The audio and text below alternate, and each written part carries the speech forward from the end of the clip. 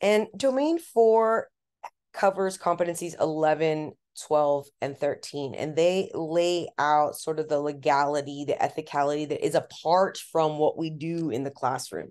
Domains 1 through 3 really go over the theoretical reasons, research-based, best practice-based reasons, why, how, and why we plan, we implement, and create a learning environment that is conducive to effective instruction, to effective education, right? And this is everything that's outside and apart. So competency 11 is all about the family, right? It is the teacher understanding how very important family involvement is, getting the parents on the same page, getting the parent as partners.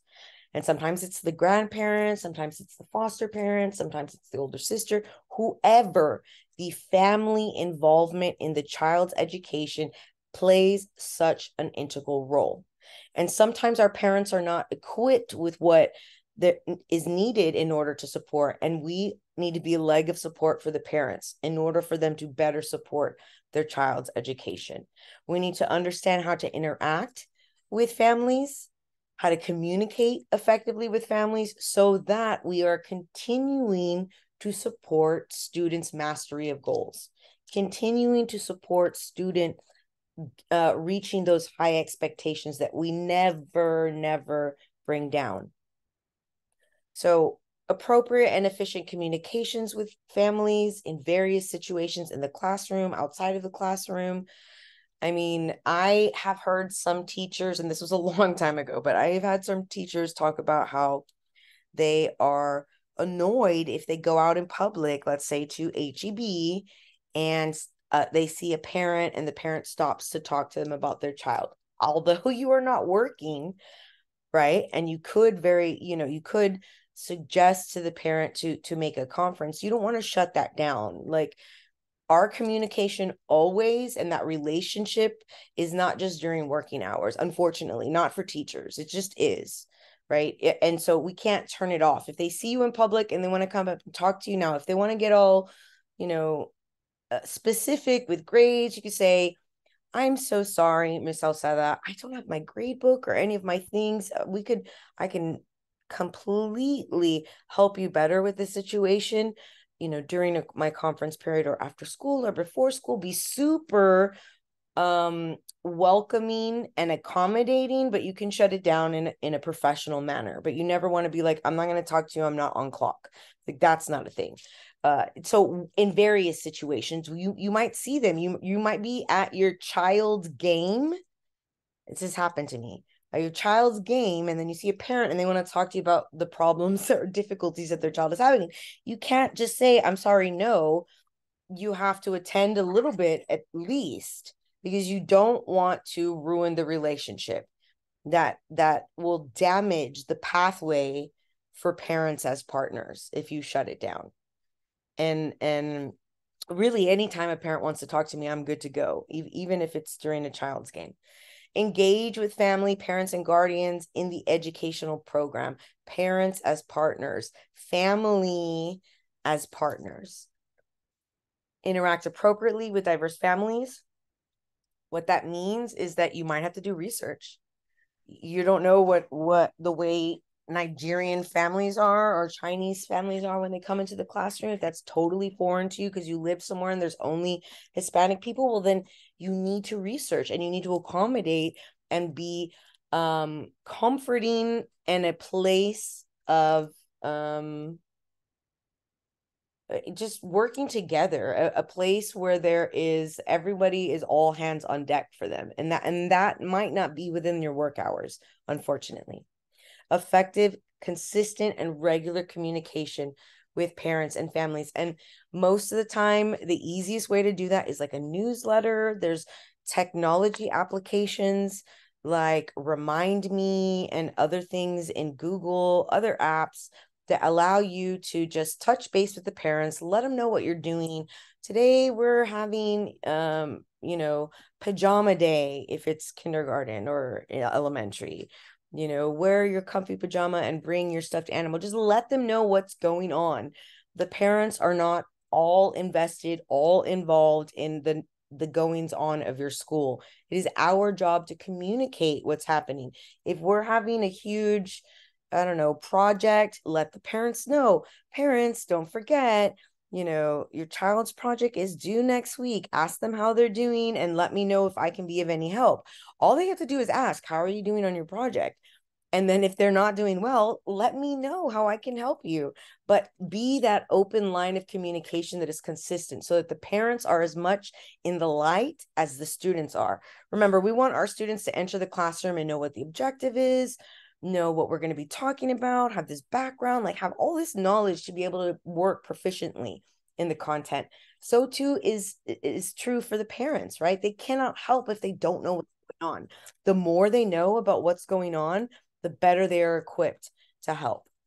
Effective conferences with parents means that you never enter a conference where like, I am going to tell this parent what's what. That's never going to be the case, or should never be the case when you enter a conference. You should be trying to solve a problem consisting with the student, having difficulties or barriers to their success. And you and the parents, you and the family, whoever might be the guardian, are like the little detectives that are working on the case to find out what is impeding my student or this student's ability to achieve success.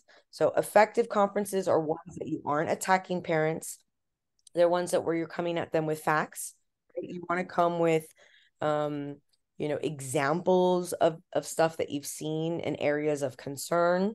You want to come with solutions, and you want to come with an open mind and ask the parents for their input in a meaningful and genuine way. Utilize support resources. There's a lot of resources available to parents, community, interagency, federal, all sorts of supports for different issues. The parents are not going to know these resources. It is our job. And that doesn't mean that you have to become an expert on all the resources that are available. As the need arises, if you have an autistic student who's struggling, the parent's struggling, then you need to research community autistic supports, interagency autistic support, like whatever you can find, and then give the parent as much as possible of information for them to find resources. So we're going to skip over the questions because we still have a few videos left over from our TEA video series on teacher ethics. Believe there's 4 videos consisting of roughly 4 to 5 minutes. So it's about 20 minutes long that we have left. And we watched the bulk of them last week, many times having a good laugh because it was preposterous at the things that the teachers were doing. But it's important for us to see the things played out and to understand that even some of the little not, I don't mean little, I mean not as glaring an ethics infraction as others are still ethics infractions. For instance, in one of the teachers that we saw on Thursday, it was a teacher who obviously hates his job. Like he just seems like, I call him Mr. Grumpy Pants, and I've never seen this before. We watched it for the first time together.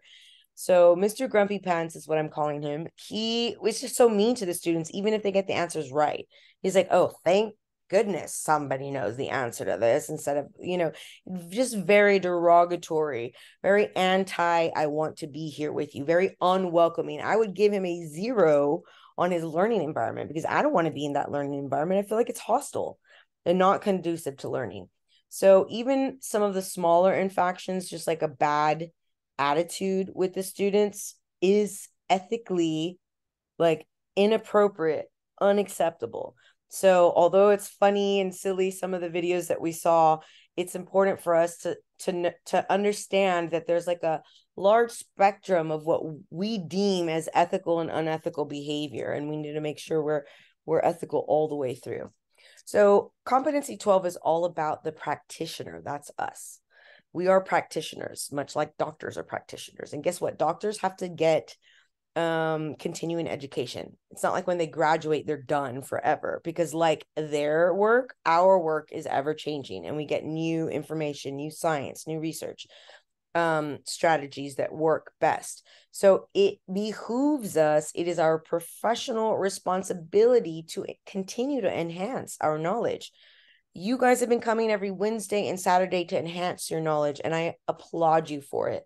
Absolutely applaud you for it. It will make you a better teacher, and it shows to me how much you care about understanding your profession, not just passing the exam, but really going above and beyond. And I if Nicole is here, I wanted to commend you for getting that position. Is she here right now? I don't really know.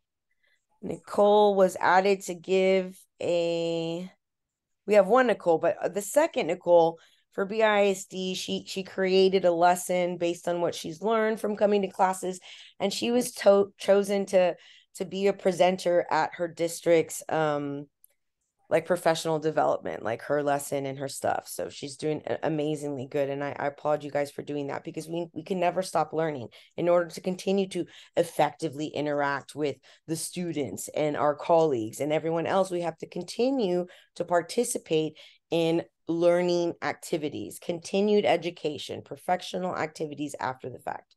You guys do that every Wednesday and Saturday. So again, y'all are the real MVPs, and I applaud you. So vertical teaming, working with everybody in your content area, K through 12, to make sure that our curriculum is aligned. Horizontal teaming, which is working with everybody in your grade level, whether or not they teach your content area or not. Sometimes they do, sometimes they don't. Team teaching, so much fun. You and another teacher working together to accomplish goals. Some of my most favorite teaching experiences were team teaching, and that team teaching is usually not done during the school year. It's usually done in the summer, for my experience, and that's just my experience. I know that it's supposed to be theoretically available always, but in the summer it's more easily attained. So whenever you get the chance to collaborate, and even though you don't have team teaching on your campus, you can collaborate with another teacher and team teach. Just say, hey, Mr. Gomez, you guys are working on World War II. I'm doing the Holocaust unit. What if we bring our classes together for a few days to do some integrated social studies ELAR stuff? And the students get so much benefit, and you have more hands on deck. It's very cool, and I would definitely encourage everyone to try to make those colleague connections so that you can team teach together. Mentoring each other. All of the first year teachers are assigned a mentor, but typically once your mentor is your mentor, that never happens until they retire or they leave. I know my mentor for my first year of teaching, she was like my honorary mentor until she retired. Anytime I had a question, I would go to Miss Payson and ask her. And she was just a wealth of knowledge. And so this is one of the ways in which we collaborate with colleagues and support each other in the goal of supporting all of our students. So maintaining those supportive, cooperative relationships with our professional colleagues, that means your teachers, that means anybody that's on the campus in a professional manner or capacity that, can help you collaborate to supporting students in their learning. Knowing what our actual roles and responsibilities are and what the roles and responsibilities of other people are. The department chair, the principal, board member, technology coordinator, special education professionals, and, our math specialist coordinator, or English language arts and reading specialist coordinator, or science specialist coordinator. Knowing what their roles and responsibilities so that we can use them as a resource, because that's what they're there for. So if I had a question and I was an English teacher about a particular TEKS or a particular struggle that I was having teaching English language arts and reading, would I go to my department chair, the principal, the board member, or the technology coordinator? That was sort of a rhetorical question. I would go to the department chair, the person who's in charge, who has been designated the expert or chair of all of English language arts. They might have the most knowledge. They will have the most knowledge regarding that content. The principal might not have that. They might have been a PE coach or a math teacher or a special educator and not have the particular expertise. Us understanding, the roles and responsibilities of everyone else helps us utilize all of the resources that we have. And you should always try to be an active participant in whatever school activities, contributing to the school and to the district in a entertainment/fun way and in a professional way. The professional ways that we can engage ourselves, there's the SBDM committee. There's no other committee that I'm a fan of being on. Like, SBDM stands for site-based decision making. What that means is, at this site, at this school, the people on this committee, they're going to be making decisions. And I don't know about you, but I want to be on that committee. They talk about everything, budgeting, whatever goes into the logistics of running a school, grades, reporting from the state via testing, hiring people to come in and supplement and support teachers, staff. All of that goes through SBDM. So I highly encourage, if there's an opportunity for you to be part of the site-based committee, site-based decision committee, I would certainly, sorry guys. I would certainly encourage you to do that. Volunteer for events. A lot of teachers like to just be done at the end of the day. I did too. I had 3 children, but anytime they wanted volunteers, I could do that. And pobrecito, my children went to all of the events that there were. You need people to run a booth at Fall Festival, Miss Sauceda will do it, and her children will help. But me being there made me a face to the parents in the community, whether I had their children or not. And that's really important. If you're and that's not to say you don't have to volunteer for everything, but certainly don't be someone who literally just comes in to teach in your clock hours. If you can be a sponsor for UIL, do that. It's like 4 Saturdays in the semester. It's really not that much. And it goes so far for the students that you work with, for the parents that send them with you for the Saturday. It's a lot to building relationships. It's a lot to building rapport within the learning community. And if everybody does their little part, guess what? Everybody's happy. So we all have to do our little part. I absolutely every year was part of the curriculum development committees, mostly because at ECISD they were paid in the summer, but also because I want to be a part of, like, what are we teaching this year? And it can't deviate from the TEXES, right? The TEXES are the TEXES, and that's what we teach. But we can bring in different readings, different applications, different things, and best practices. And the curriculum development committees is where that happens during the summer to dictate what sort of texts are we going to be utilizing, what sort of pacing are we going to be utilizing to implement the TEKS. So being part of school activities makes you a more active participant in your job. You have more control over what you do because you now have you're not part of the decision making, as opposed to just being told this is what you shall do this year. And I'm a fan of being a part of the conversation, just like our students are a fan of being a part of the conversation. Use the tools and resources, and some of the tools are, tangible technological tools, and the resources might be text, manipulatives, but they're also people. Making sure that you utilize all tools and resources, that your goals are associated with T-tests, and we're going to circle back to this after the video viewing, to the T-test rubric, and we're going to go through it. So take a look at what sort of things make a proficient teacher and what sort of things do we see in a struggling teacher's classroom. So this one right here, we will be looking in depth shortly. We must engage in self-assessment. Just like we want our students to engage in self-assessment because it's very important for them to reflect on, how am I doing? How is this working? Do I understand this? We need to do that as well. We cannot be complacent in in the way in which we instruct. And I've just been doing things the way I've been doing for 16 years and it's all good. No, I guarantee you in 16 years, some things have changed and some of the things are not good anymore. You're just not looking.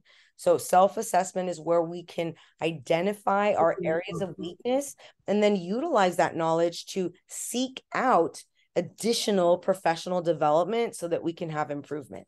We're always learning. Teachers are students squared, which means we're always learning.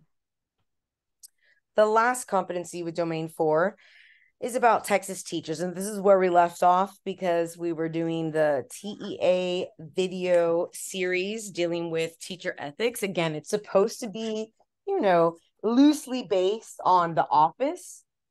Office, I happen to be a mega fan, and I'm not feeling the Office vibes so much. There's a lot of cringe factor to like the teachers doing things wrong. It doesn't work as well. A paper factory is better, but we have to know what is legally required of us so that we don't get in trouble and so that we aren't failing our students. So knowing the law, first and foremost, dealing with special ed, all students, family rights, discipline, equity, child abuse, confidentiality, all of those things can get us in serious trouble if we fail to maintain the roles and responsibilities that we have. Understanding the laws regarding educational resources so that we don't get in trouble in that aspect. The ethical guidelines, which I have a little link here and we can click out to go look at the actual law. Again, keeping accurate recording, which means you're not making up grades, you're not making up absences or tardies because you haven't been paying attention. That's illegal. You're also not talking about people's tardies or absences in front of anyone except for the student themselves. And you know what? The student doesn't drive themselves to school. So if you have problems with a student's attendance or tardies, especially if they can't drive yet, please bring those up with the parents. Do not bring in a second grader and harass them over tardies or harass them over absences when they do not have control of it. You need to speak to the adults, and certainly not, you wouldn't have these conversations in front of anyone else. It's confidential. You would advocate for students and for teaching in various situations, in all situations. So you don't just advocate for students and teaching while you're on campus and then go off and like, I hate teaching. The students are awful, blah, blah, blah, blah. You are in opposition of teacher ethics. That is not allowed. And if you feel that way, you should probably find another profession. Okay, so we're going to jump over to, 2 hours, TEA. So those of you that were with me on Wednesday, I know not everybody was here. I do apologize. I was sick. It's my fault. But thank you for those of you that were able to attend sort of on the fly on Thursday. Those of you that were on the fly on Thursday, I'd like for you to unmute yourselves so that we can just give the people who weren't here an overview, because we did watch 6 videos that TA gave us. And again, these are videos that are supposed to be sort of like The Office, but they're dealing with a campus and different issues that we see on campuses, the principal dealing with issues, the teacher dealing with issues, teacher behaviors that are going on. We saw a lot of bad behaviors that we called out. We saw some good behaviors that we praised. So those of you that were in attendance on Wednesday, what can you recall? A certain teacher that did something really well or did something just that we would never want to do?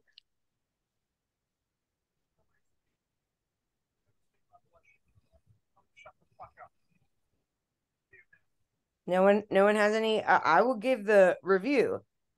So we have 4 different teachers that are being highlighted. One of them is a fun English language arts and reading teacher who all the boys like. And she gives one of the boys, who seemingly has a crush on her, a ride on her motorcycle home. Obviously, that's totally incorrect. Not only do we not give them rides home, even in our vehicles, we certainly do not put them on the back of a motorcycle. She also engages with him in social media. And it takes a turn for the worse, because before it was innocent, like, oh, all my students have my social media, and then one student is being inappropriate, and now it's a problem. It was always a problem. It was always a problem. We do not interact with our students on social media. You can tell them, when you graduate, you're in college, send me the ad and I will gladly add you when you're an adult and on your way. But never, never, never before. And even students that are adults in our high school, let's say they turn 18 and it's March. Like me, I turned 18 in March, my senior year. So I was an adult. Does that mean I'm up for grabs? I didn't have social media when social media didn't exist when I was in high school, but if it was, it would be illegal for any of my teachers. It would be ethically wrong. And I probably could be, lose my certification and other stuff. So never, never go there. We also have another teacher who has very inappropriate relationships with some of the girls. He's a band teacher. He meets with them behind closed doors. We do not want to do that. I said many times that if you need to meet with students, that you want to have a group, you want to have witnesses. You don't want to, there are times where we do meet with students for educational purposes. We're giving them a test. We might be special ed and we're doing, oral reading of the exam. There's lots of reasons why we would be alone with a student. You do not need to be alone with a student during your lunch period. You do not need to be alone with a student after school. You do not need to be alone with a student before school. It's just, if it looks like it's bad, then it can be transferred into something bad. And we saw that. We don't know yet if this guy is, suspect, but certainly his behavior is suspect and the students are talking. And if the students are talking, that's bad. It looks bad enough for the children to be talking. I guarantee you the teachers are already talking. And then we have another teacher, Mr. Grumpy. I don't know his name, but he just obviously hates his job. He's very mean to the students. Even if they're trying and doing a good job, he finds a way to just demoralize them and gets into argue matches with the student because of his attitude. So lots of negative there. And we have one lady, and she seems like she knows what she's doing, and she's trying to tell the other teachers, don't do this, don't do that. And so we're going to start where we left off. And like I said, we only have 4 videos left, and then we'll get back to our question analysis. Most people don't know that the best way to make money on Amazon is not by selling physical products. Idiots.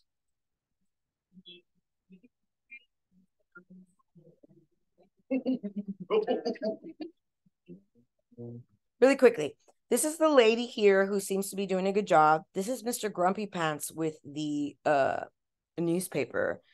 Miss Cool teacher who gives students rides on the back of her motorcycle and friends them on social media, sitting on the couch.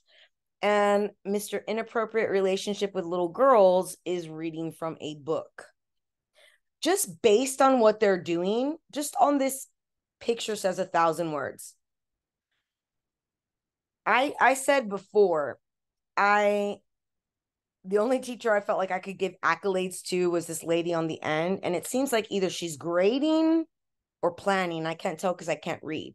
But everyone else is not doing something that I can tell has to do with their job in the conference room. Just the way that it looks bad. And this guy's a band teacher. So if he was a reading teacher, I'd be like, well, maybe he's pre-reading the text, looking for vocabulary words that his ELL students might, have difficulty with. But he's the band teacher. So no, that's not what's happening there.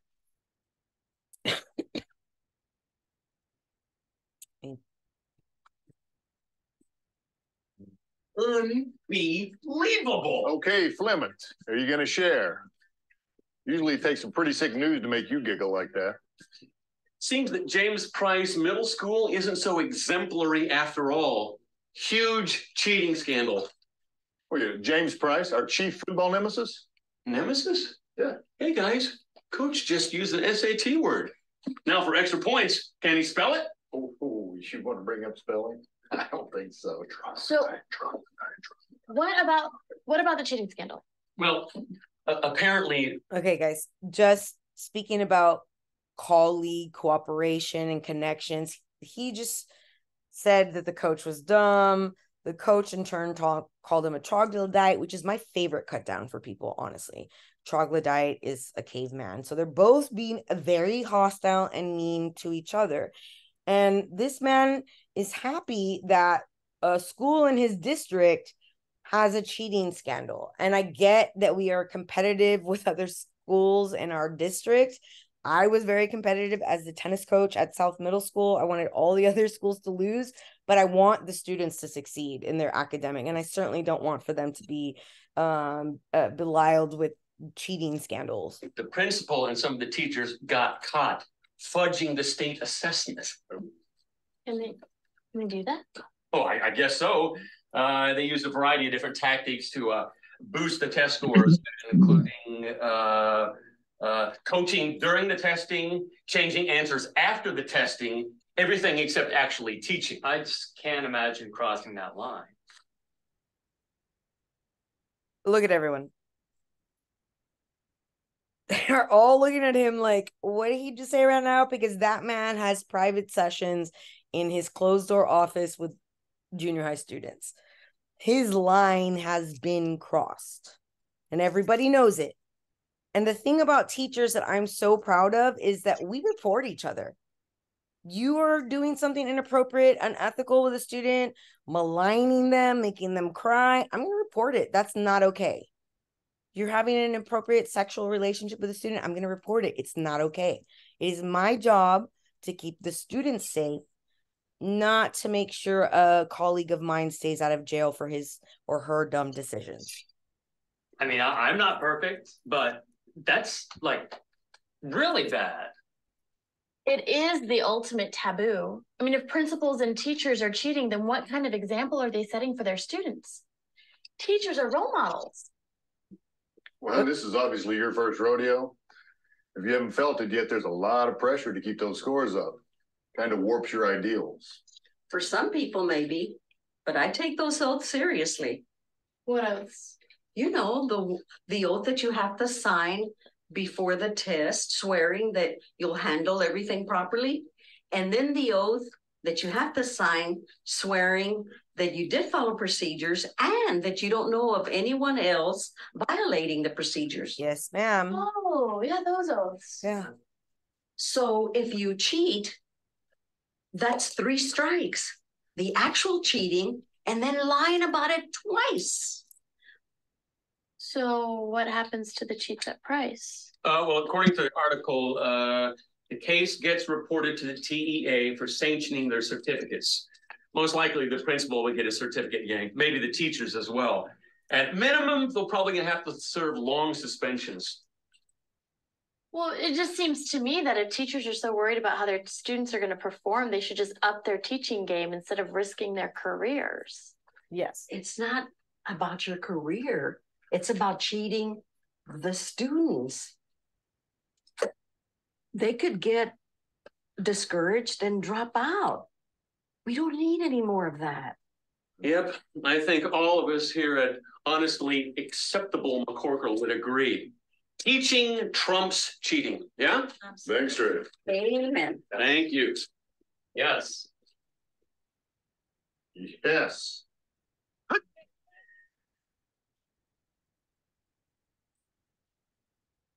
What in the world are you doing there, son? Huh? Were you trying to hug him? Maybe I should get you a skirt and call you Sally. I think you need a little demonstration in how to tackle, and your whole team's going to give you one at the same time. Now get up, everybody, line up.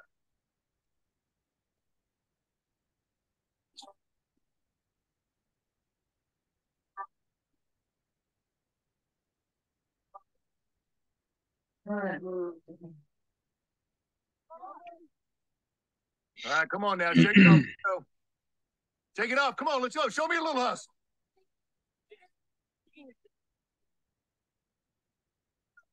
Somebody go get a trainer.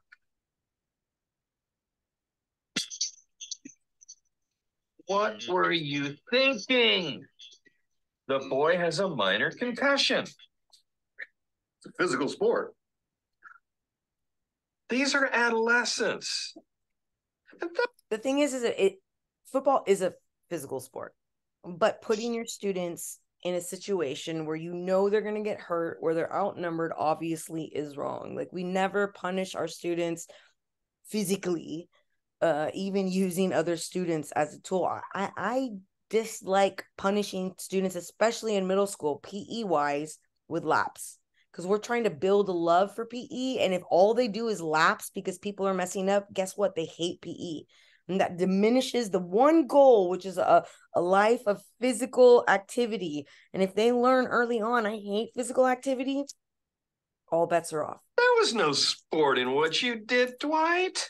I played ball. I don't remember Coach calling Dogpile the weakling. You just lost it. I do get upset when my players don't perform, especially when they blow the fundamentals. Oh, really? Well, I get upset when my teachers can't manage their emotions and make bad decisions. And because this is the second time in 2 weeks that I've had to talk to you about poor judgment, the first being your flirtatious texting, I'm going to put you on administrative leave for 1 week. Oh, come on, Don. No, it's going to give you a chance to think about your behavior. And you can either decide to improve or leave.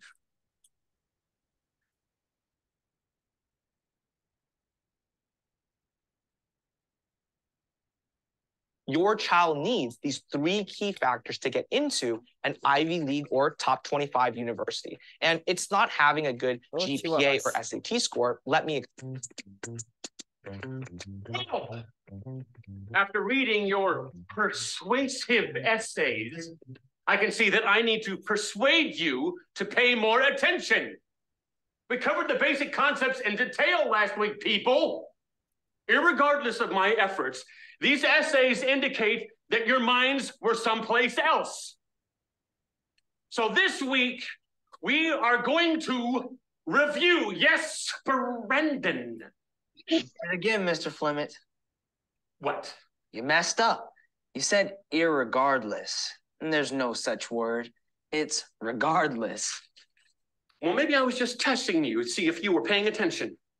Maybe I should be teaching this class. Maybe you should leave this class and learn some manners. Maybe you should learn some grammar. Maybe you should stop it. You cannot talk to a student like that, irregardless of my attitude. You troglodyte. Troglodyte. Okay, so just a little bit of background. This teacher has a personal blog that he writes like hateful stuff, how he hates his job and how his students are. He called them troglodytes.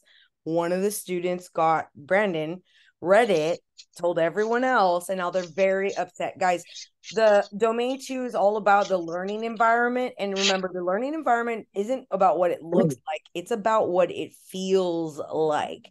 He came in yelling, flipping the papers around, like leaning over on desks. It's like very aggressive and not a conducive environment for learning.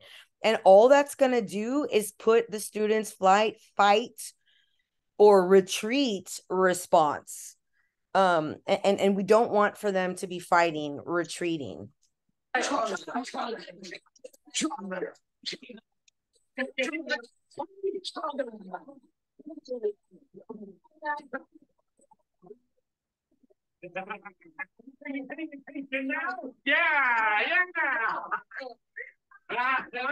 Oh, you turn it off. You turn it off. Oh, your mama turned it off. You turn it off. Turn it on. Well, I can think of worse things that teachers have done to students. At the same time, the larger issue here is this whole out of control aspect of Mr. Fleming's behavior. It's time we had a chat. So, we had some problems this week with anger management and discipline. I think you'll find today's film particularly appropriate because it deals with that side of us that we all need to control.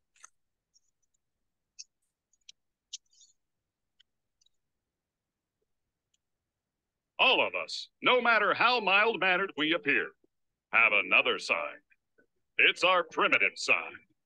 the side with baser instincts. It's the side that wants to fire off a few insults when we've lost our patience, or even lash out physically.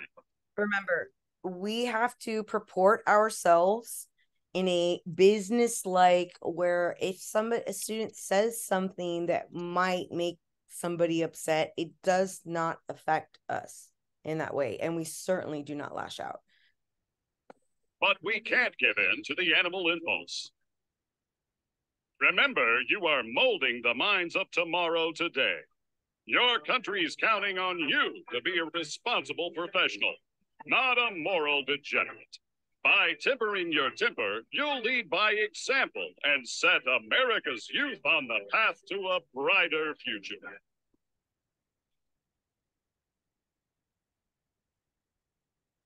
So, how do we keep the dark side at bay? Well, we follow a few simple rules. We must learn to, Roger, de-escalate, not escalate. Carmen. Show patience and respect when dealing with all students. Yes. Cassie? Use appropriate language. Absolutely. And Patrick?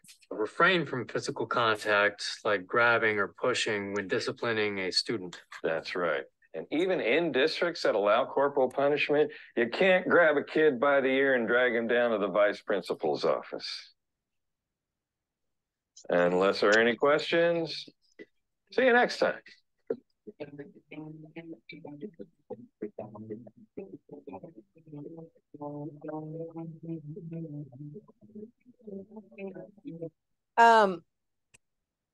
A takeaway from this is the principal is doing something that I really dislike when teachers do. When you know you have one student that has an issue, and instead of addressing that student alone, talking to them, finding out, like, he has one teacher that is really losing his temper and has zero classroom management as a result of his negative attitude and zero connection with any of his students. And instead of explicitly talking with that one person, he gives sort of this very like sophomoric milquetoast general statement to everyone. And so don't do that. Go to where the source of the problem is. Don't attack it to destroy it, but seek to understand where the source of frustration is. I'm talking about students, and then bolster it, which is what he should have done with the teacher, instead of just sort of like telling everyone. I mean, that lady was there. I'm sure she didn't need to be there. And she Billy, I need help with the clicker. Wait, 1 second, Grandma. This guy's gonna buy my car.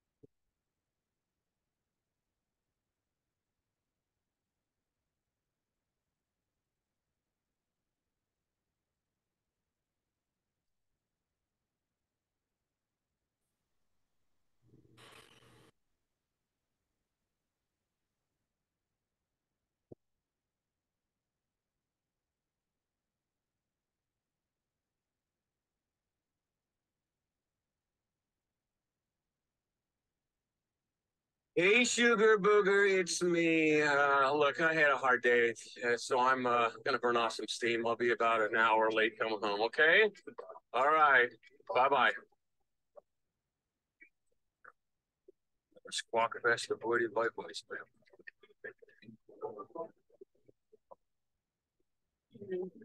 And we all know that that's illegal. That's nice. Pass it around. Pass it around. And 68 bottles of beer on the wall. 68 bottles of beer on the stop sign. Oh, how original. Well, I know how to use that finger thing too, buddy.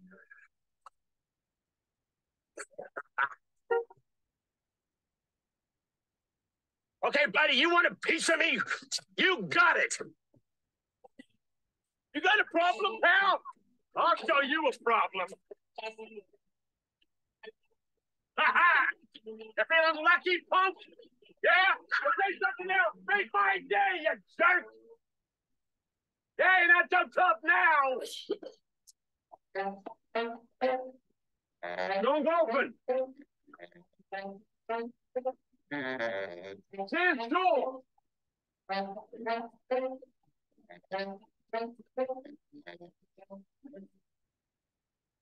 Isn't that a pretty picture?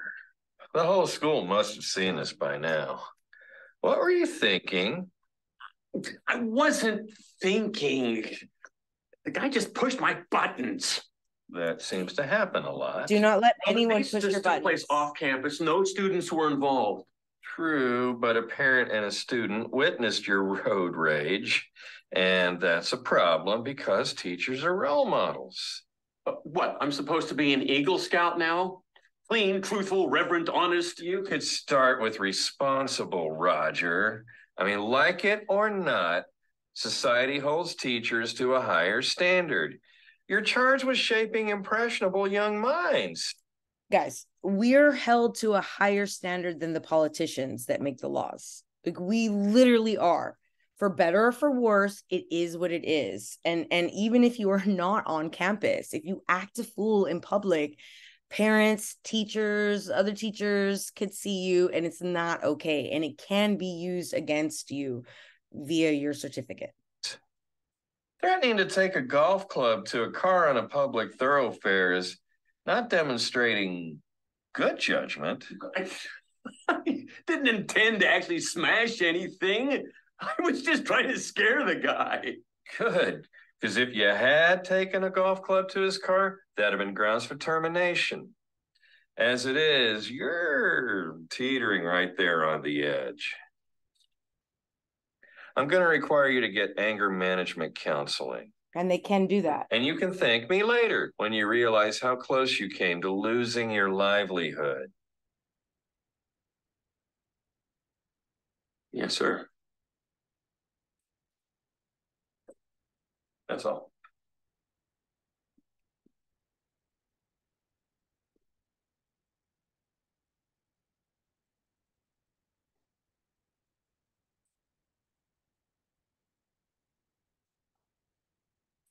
I am so looking forward to doing absolutely nothing this weekend. Yeah, the first year of teaching is a baptism by fire. Oh, you got that right.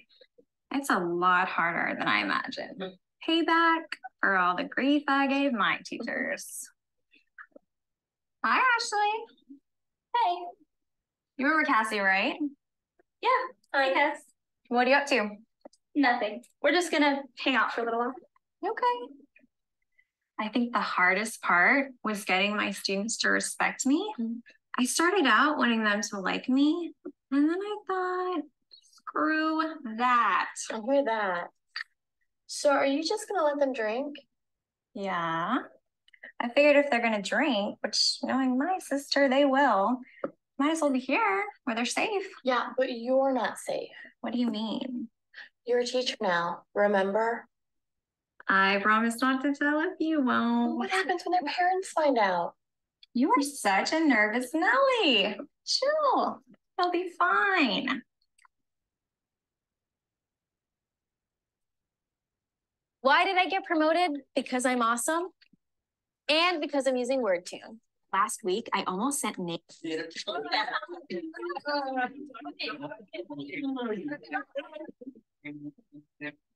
get us some more beer? You're out already? Well, there wasn't that much to begin with. I don't know.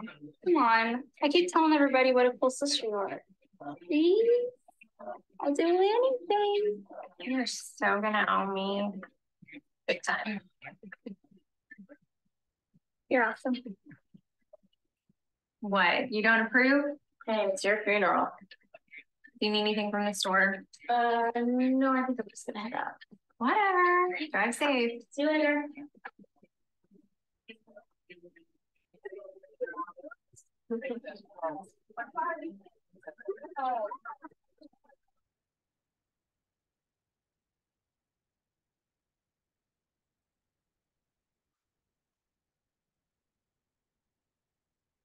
Wow. Really dodged a bullet on that one. Poor Molly, she lost her job. Should have known. Mixed teens and alcohol and things tend to get out of hand. Not to mention that if any of those kids had gotten behind the wheel that night, there could have been a real tragedy. All right, thank you very much. Well, it's been gratifying to see Cassie mature into a responsible and ethical teacher. I just wish I could say the same about Coach Hand. An assistant coach brought this to me today after a game. Said he got it from a teammate of Amanda Main's. Teammate said she picked up the phone because it kept pinging with text messages while Amanda was on the court. I kind of freaked when I saw the texts were from Coach Hand. I knew something was going on between him and Amanda, even after the principal told them to stop texting each other. She told me to mind my own business, but after what happened with my friend Lila, I thought I should tell somebody. I felt bad it took a student to step up and stop this thing. I knew Dwight had started texting Amanda again, but I just let it pass. The guy's a friend. Not okay. How do you report a friend? Just do. But now that I see what was going on, I should have done something. In addition to the forbidden texting, I discovered that Amanda has been stopping by Hand's home for a little personal coaching while he's on suspension. Here's a picture he sent as part of the invitation. Now, this is way, way beyond the pale. When Coach Handsome returns next week, he's going to learn he's been cut from my team and that he can kiss his teaching credentials goodbye.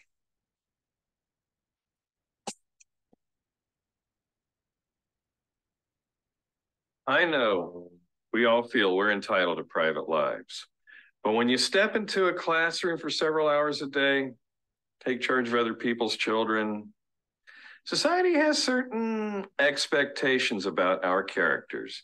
Like it or not, we are all role models, as our final film brings home. Anna.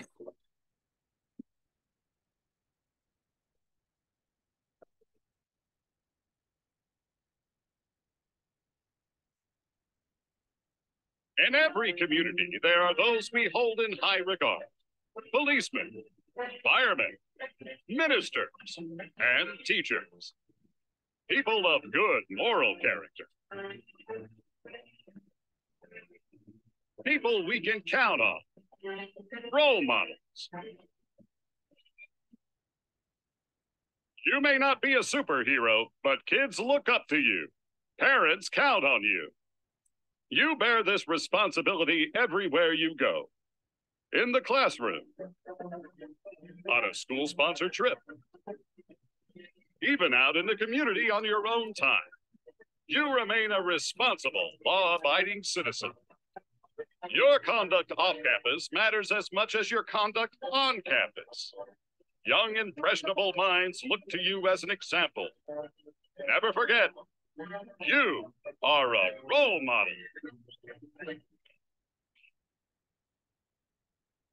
Any questions?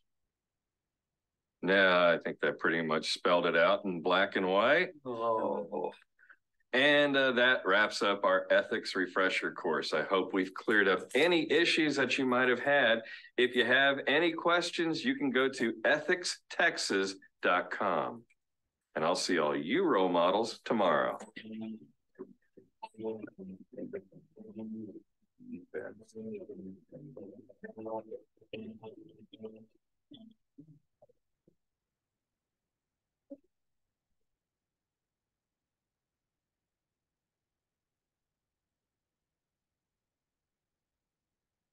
All right, guys.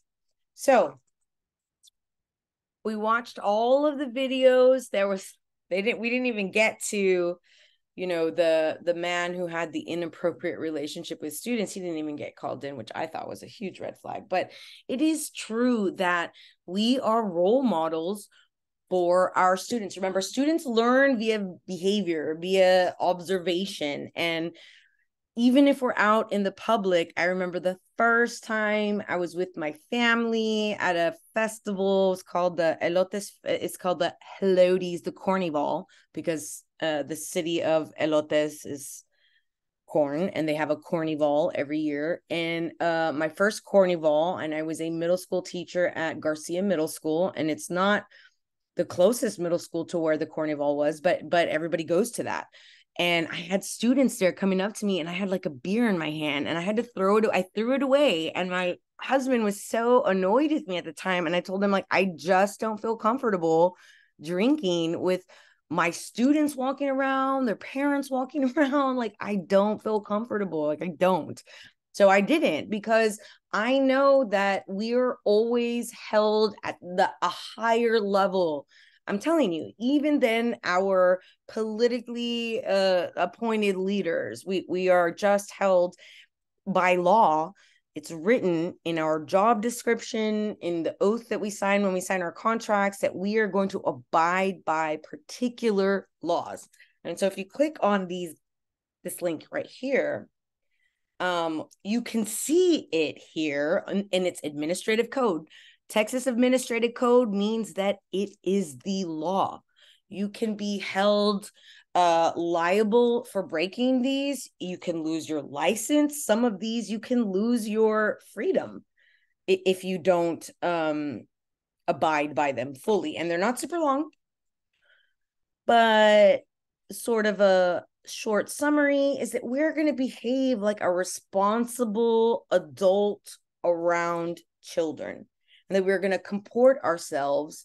We're going to behave inside and outside of school in a manner befitting for students, where if they read about something that I did on the weekend in a newspaper, that it's not going to be detrimental to them, that it's not going to be because of a DWI or some other ridiculous thing. We hold ourselves at a higher standard. The state holds us at that high standard. It is the law. So standards 1 through 3.9. And now we're going to pump back in to our questions.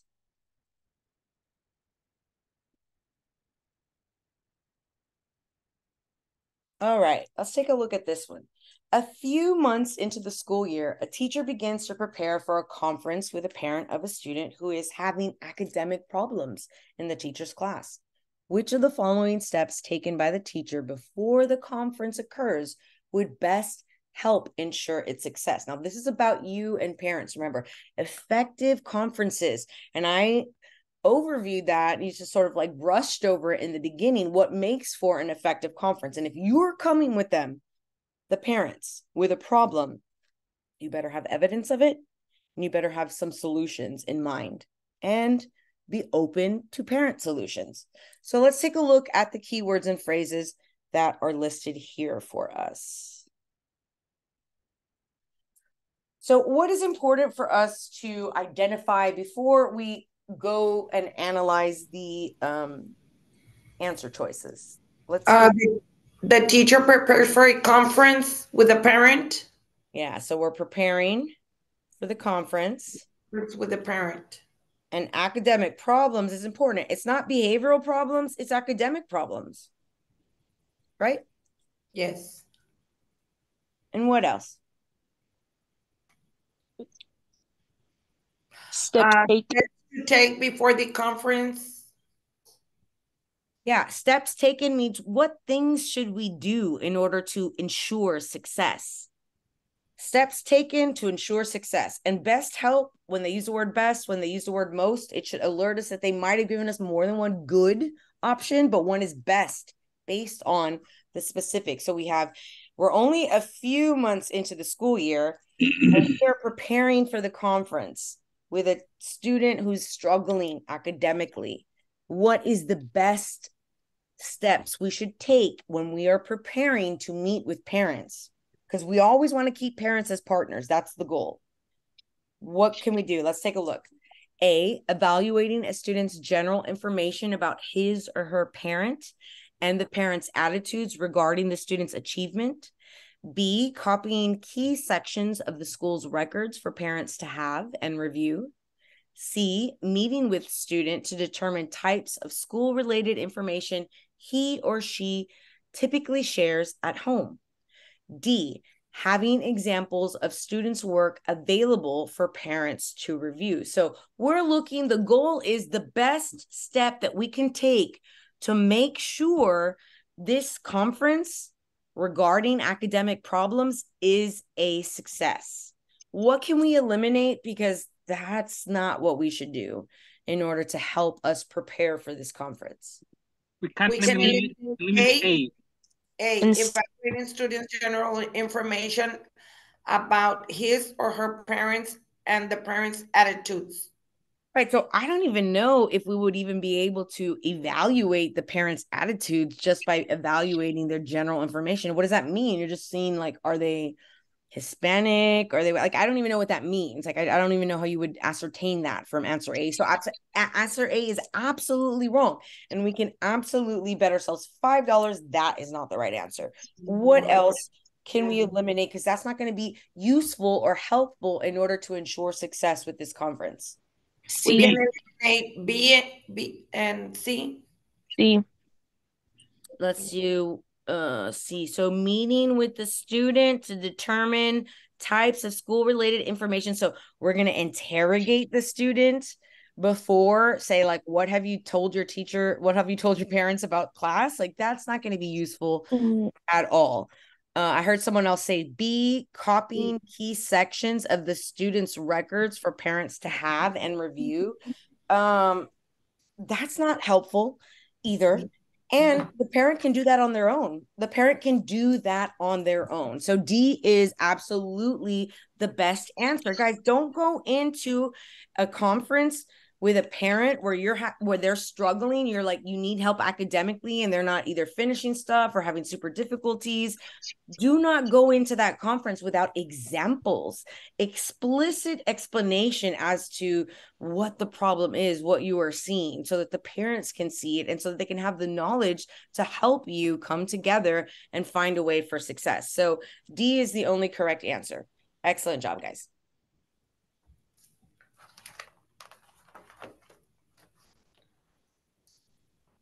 Oops. Okay, Miss Sauceda, a first grade teacher, is preparing for the beginning of your meetings with parents. Her diverse group of students have been working on foundational reading skills. She would like parents to help literacy skills at home, building literacy skills at home.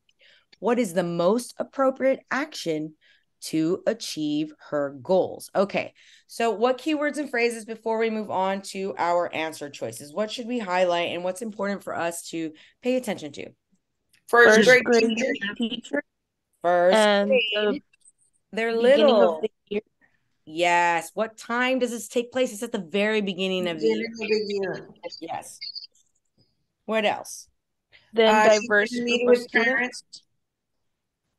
Diverse group of students. They're diverse. It's not all one.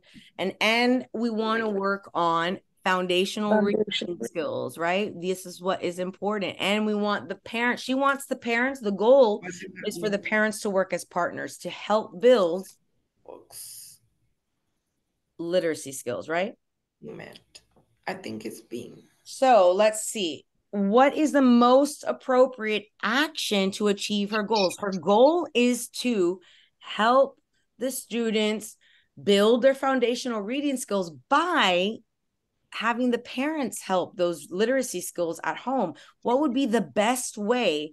Most appropriate means that they might have given us more than one. That's okay. One is most appropriate based on what we know. It's first grade. It's at the beginning of the year. We have a diverse group of students, and we're trying to build foundational reading skills. Let's take a look at the answer choices. A, provide parents with detailed PowerPoints of literacy skills. B, provide parents with information in the student's home language. C, send home books the parents will enjoy. D, demand that the parents help nightly with sight word building. Okay, so what can we eliminate? And let's talk about why. D. Thank you. D. Why can we eliminate D so fast? What word in D is absolutely wrong? Demand. Demand. You can't demand. Absolutely not. We're not going to demand anything of anyone. But honestly, practicing sight words nightly is a good skill, but we're certainly not going to say you will help your child nightly, minimum of 20 minutes every single night, or we will, I don't even know what the punishment is. You don't demand. D is absolutely wrong, and no answer choice in the PPR is going to be overtly negative. It's not going to be overtly exclusionary. It's not going to exclude anyone. It's not going to be like an absolute or overtly negative. So D, we can bet ourselves $100 is not the right answer. What else could we eliminate? We can eliminate C. A, provide parents with detailed PowerPoints. Okay, provide parents with detailed PowerPoints. So why would this not help help their students with literacy skills? Because first of all, we have diversity group of students. That's absolutely right. So it might be, if we have a diverse population, that could mean all sorts of things, but first and foremost, it could mean language diversity. And so if you send a PowerPoint home about literacy skills and it's all in English for Spanish speaking or Mandarin speaking, then it's going to be no help at all.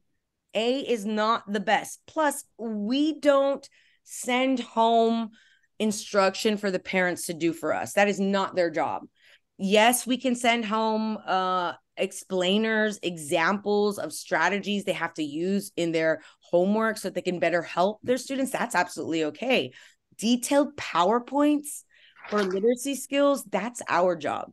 Our job is the detailed PowerPoints going over those things, not the parent's job. So A is absolutely, for many reasons, not the right answer. So we're left with B and C. And I heard somebody else saying B's out as well. Why? Not B, C's out as well. Why is C out? They're both good, Miss For the Sauceda. students to know. Send home books that parents enjoy is also good for them. But here it doesn't specify anything about diversity. And here we're looking for diversity group of students. So we have diversity, culture, language. So providing parent with information in the student home language is the best. Absolutely, it is, because we might have language difference. And C, another reason is, although, yeah, it would be great if the parents were interested, but is it more important for the parent to be interested or the student to be interested? Well, the parents, because we're sending this to the parents. It says help building literacy skills at home. Right, but what we know from learning purposes, and the students are going to be learning, who needs to enjoy the content, the student or the parent? The student. Right. We would never say like, oh, your dad likes NASCAR. Okay, I'm going to send home a booklet on NASCAR because he likes that. Like, that's not going to help literacy skills just because we sent something that the parents would enjoy. That's not it. Providing parents with some sort of support in the home language, especially if they're a diverse population, is very important.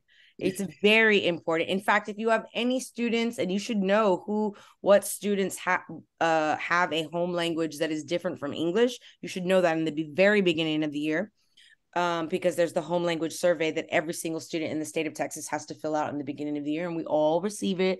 We like hound them until they turn it in the beginning of the year, and so very quickly we know who needs different sort of information when it gets sent home. And if you are not sending home supports in that home language, then you're effectively not sending home supports at all. So B is the correct answer, because we have this diverse group of students. It's so important that we are providing the information in a manner that the parents can understand.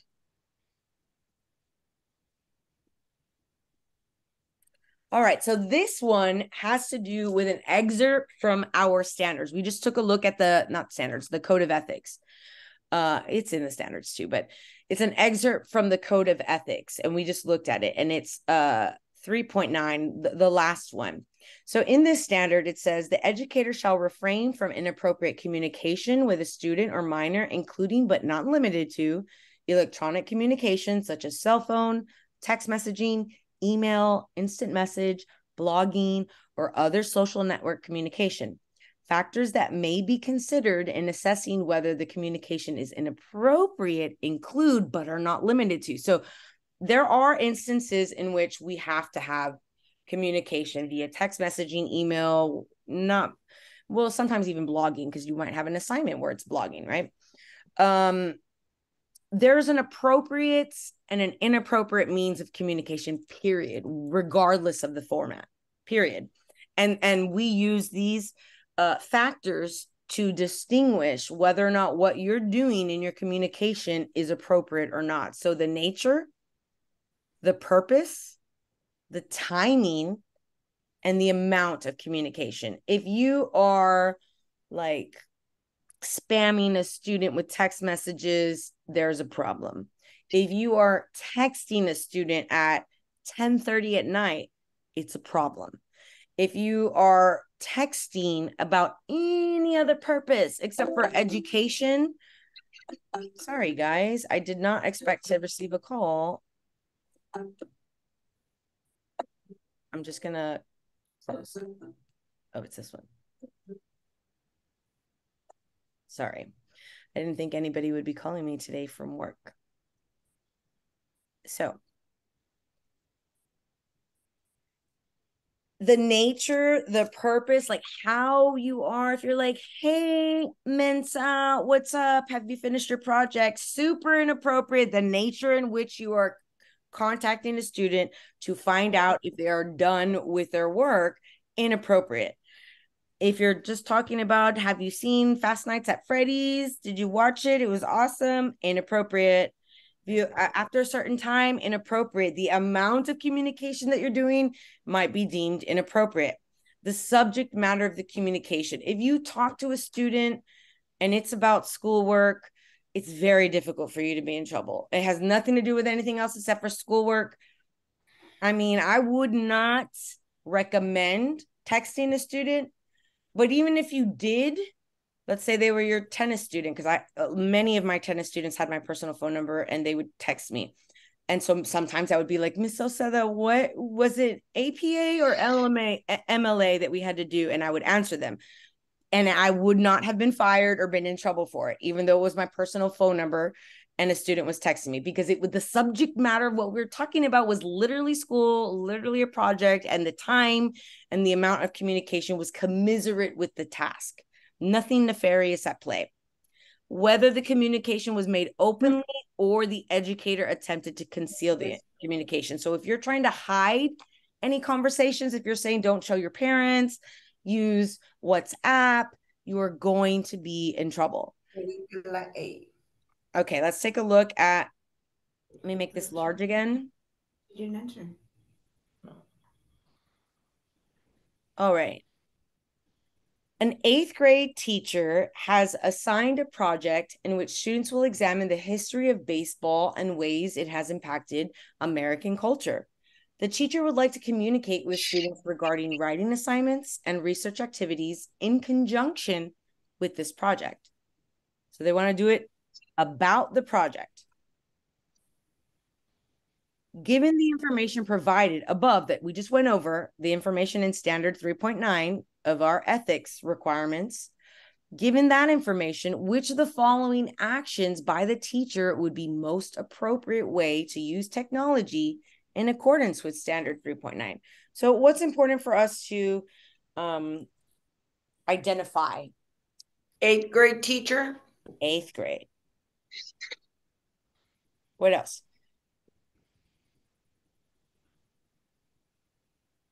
The history of baseball. And we have, the history of baseball and American culture. But the goal, what is the goal for the teacher? She's going to communicate with students regarding their writing assignments and research activities. That is the goal, is that she wants to communicate with them to be able to help them outside of class regarding the project for no other reason except for the project. So we already know the content or context of the conversation is good to go. We're looking for, based on what we know, what is the most appropriate. When they say most appropriate, guys, it's because they might have given you more than one. Most appropriate way to use technology in order to do what she wants to do and still be in accordance with 3.9. Let's take a look. Texting students each night to find out if they're able to understand and complete their homework. Messaging a student about meeting at a coffee shop after school to review a draft of an essay. 3, asking students for their cell phone numbers at the beginning of the school year. Or 4, emailing a student a response to a question about how to correctly cite a quote from a baseball player. Now, what can we eliminate? Remember, we want to use process of elimination always. Eliminate the bad ones first and leave ourselves with the 2 or 1 best answers. So what can we eliminate? What goes? 1. 3, 2. 1. Thank you. Who said 1 and why? Texting students at night. And it says each Nice. night, so you don't want to do it like every night. Exactly. Not only is the time period inappropriate, kids are going to bed. Like, you should not be texting kids at nighttime. And then on top of that, each night, remember, the amount of communication that you're doing could be perceived as ugly as well. The time and amount. This one does time and amount absolutely wrong. And honestly, I don't feel like, even if it was not every night or every day, it's still not the most effective way to text students regarding their homework. So 1 or A, we can totally bet ourselves $5, not the right answer. What else may we eliminate? Number 3. 2. Can eliminate Number 2. 2. 2. Okay, let me hear why 2 is wrong. Texting, messaging a student, not students. So it's individual, one-on-one. Individual, and is it hidden? And meeting at a coffee shop. The coffee shop is hidden. There's no reason for you to hide what you're doing at your work. You want to meet with a student to revise his draft essay? Awesome.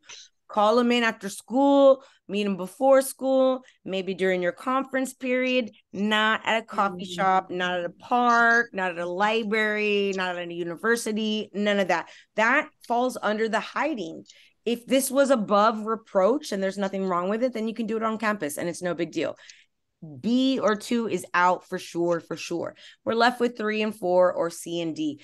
And I heard somebody say C was out. Why is C out?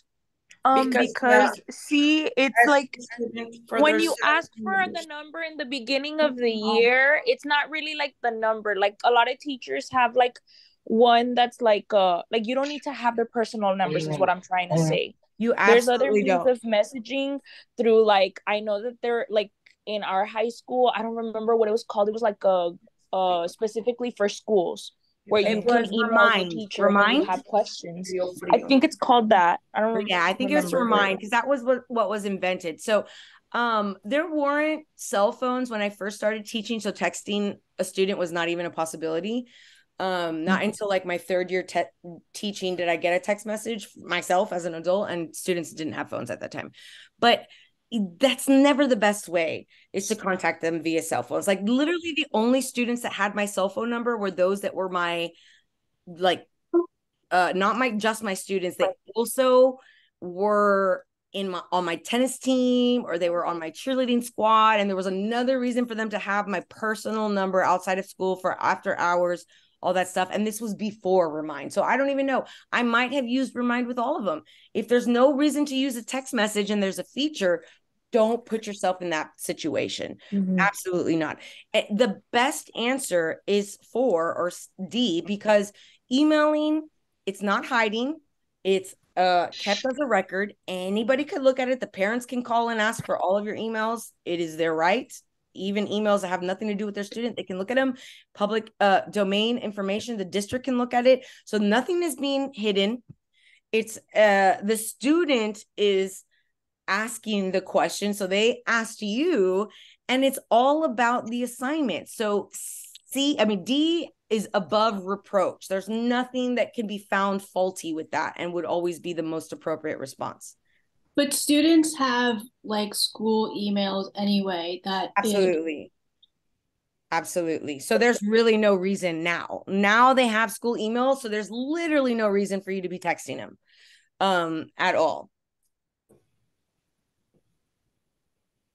If you can avoid it, please do. Okay, so we're at competency 12, which is about our knowledge and how we are lifelong learners, and we continue just like doctors and people in the medical profession have to get so many hours every year, professional development. So do we, even if we're not actively in the classroom. If we want to keep our certificate, we have to continue to receive those professional education series, those activities where we're gaining more knowledge, we're learning more about our profession. So we have Miss Sauceda, a new teacher, has read many resources regarding mathematics instruction to help her in planning. However, she is still unaware of best practices for teaching mathematics. The best resource for providing Miss Sauceda the support she needs is, okay, let's go back and take a look at what we need to highlight. New teacher. New teacher. It is literacy. What else is important for us to understand?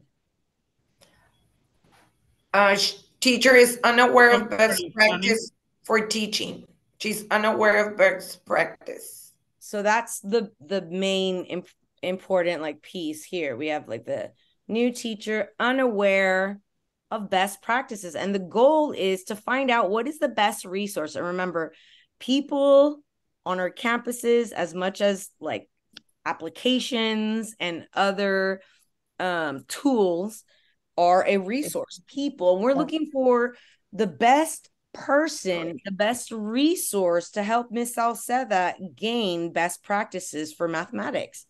And we're given the campus principal, a teacher website, a district curriculum specialist, or an education service center workshop. Now, what can we eliminate? Because we know that's not the right answer, and why? A.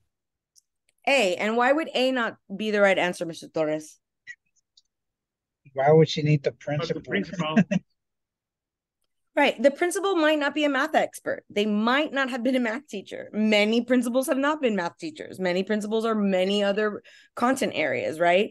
Could be special ed, PE, LAR, social studies, science. It could be a band instructor that is now the campus principal. So you are not going to find the best resources in the campus principal. It's not their job. They're not experts. Even if they were a math teacher, they might not be the person that is best equipped or most knowledgeable to give you particular best practices and supports for your class. So campus principal is not it. Excuse me. We can eliminate B, teacher's website. And why would a teacher website not be the best resource for you? It's broad. It is so broad, right? What kind of a teacher website? Is it a social studies teacher? Is it a teacher that retired, I don't know, 20 years ago and a lot has changed? I mean, this is very vague and very broad, and it's not a resource that is on your campus, right? It's not a resource within your district. So it's not the best resource. So we're left with C and D. We have a district curriculum specialist and the education service center workshop, which I am a fan of, but we can eliminate D because service center workshops are good, but the best source for this new teacher will be the curriculum specialist.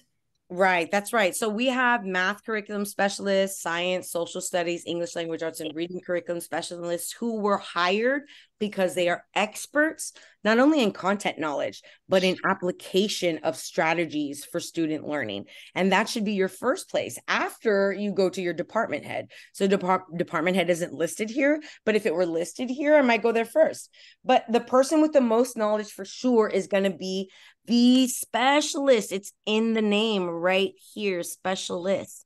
This is what makes them special and a resource for you to get that deeper understanding of best practices for whatever content area you're teaching.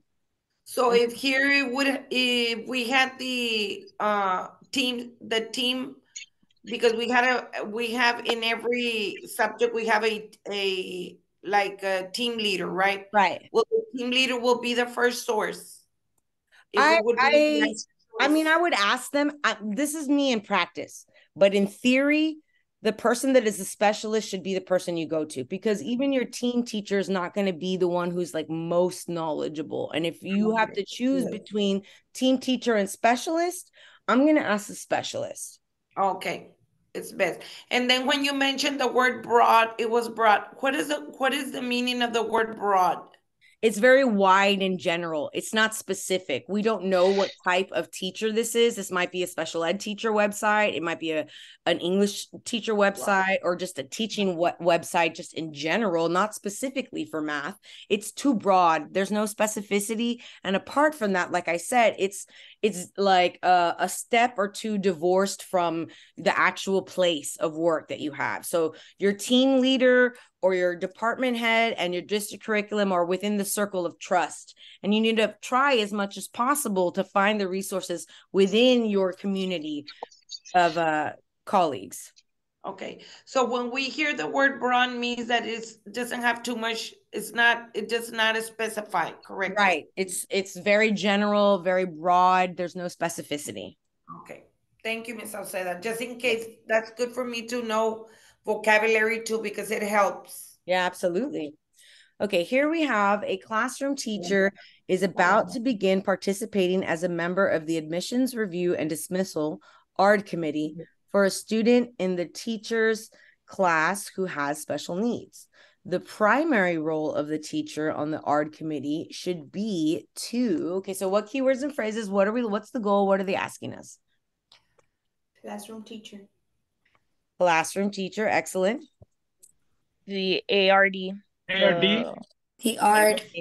The primary role of the teacher. Right. That's what we're looking for. That's the goal. We want to know, what is the primary role of the classroom teacher, the general education teacher. Right. General ed teacher. So let's take a look at the answer choices. Nicole, can you read these for me, please?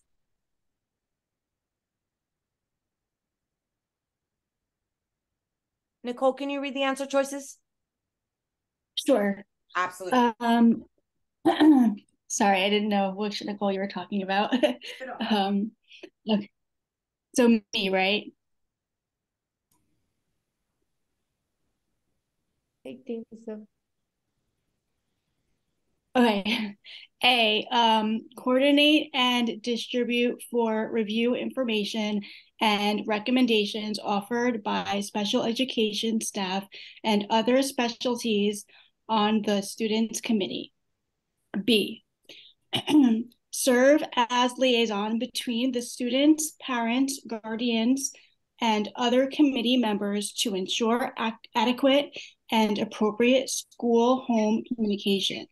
C, evaluate and devise draft versions of the student's individualized education program, IEP, to ensure creation of a document that will address the student's classroom needs. D, provide the other members of the committee with information and insight regarding the student's learning and behavior in the classroom.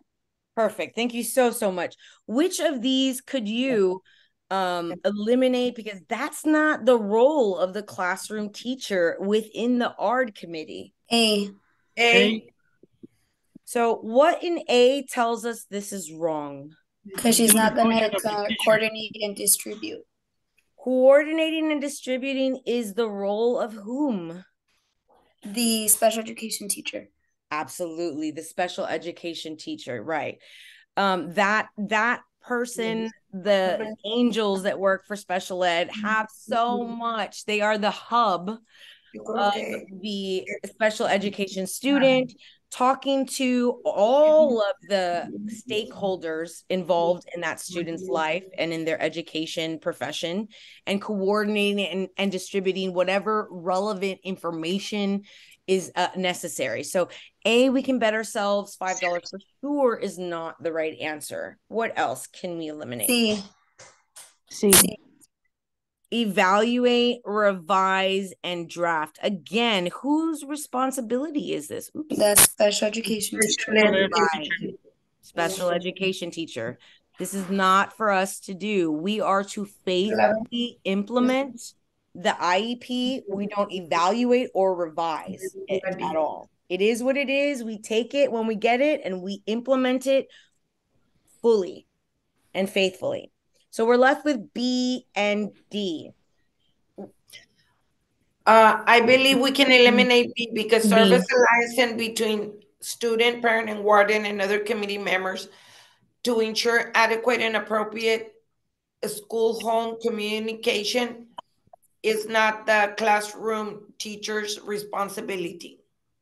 Right. Whose responsibility is it? Home.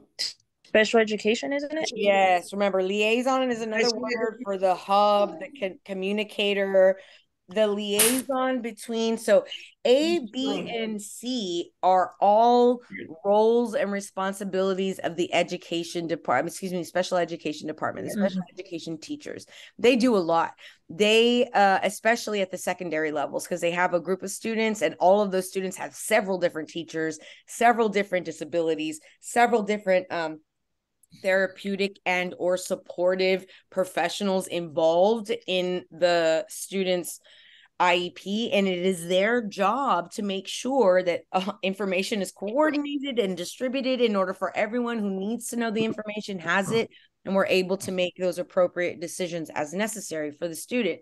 So for the classroom teacher, D is the only correct response, where we provide other people in the ARD committee, other committee members with information regarding what we've seen in our classroom, not anyone else's classroom, in ours.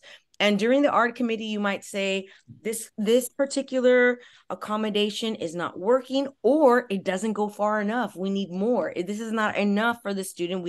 I've been faithfully executing these accommodations, and still the student is struggling. We need to look elsewhere and add more in order for the student to be supported. So we take what we know from our classroom, we bring that information based on what we have data-wise of implementation of whatever modifications and accommodations we've been using, and how it is helping the students, succeed, or it's not meeting the mark. Either way, that's what we bring. Every general education teacher, even though they're not part of the ARD, will submit a progress report which discusses these things, the accommodations you've been faithfully using and how that has worked out in the classroom. How is that manifesting itself as far as student success? And if it's not, that's useful information. It means we need to come to the drawing table and we need to think of other avenues for the student. Thank you so much, Nicole, and for everyone. Thank you so much. You're welcome. All right, let's do this one. After a professional development workshop, a group of, I think we did this one last week. We'll do it again. After a professional development workshop, a group of elementary teachers implement a new instructional method, which is successful in their classroom. Which of the following is the best way for the teachers to demonstrate the effectiveness of the method for other teachers in the school? This one is about connections with colleagues. Very often, because of budgeting limitations, which will never be a thing in this exam, because the exam is perfect world scenario, but very often 1, 2, maybe 3 teachers in a department will go to a new, awesome, expensive workshop, and not everyone can go because it's expensive. So people will go, they will soak it in, and they will come back and disseminate, recreate, and spread the message, spread the knowledge that they learned. In this scenario, we have teachers coming after a professional development, and whatever they learned is working in the classroom. It is successful. And we are looking for or tasked with finding the best way to convince or show other teachers that didn't go to the professional development that this is something that they should do. It's an effective method for teaching. So let's take a look at the keywords and phrases. After a professional development workshop. So after the workshop, we have it successful, right? It's a new instructional, but it's successful. And our goal is to demonstrate effectiveness. That's the goal.